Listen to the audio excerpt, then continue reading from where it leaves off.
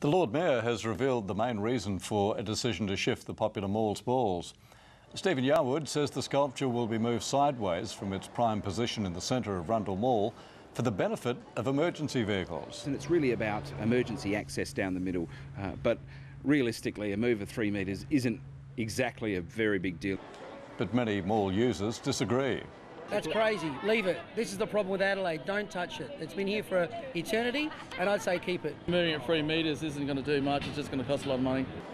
The change will be part of a $25 million upgrade.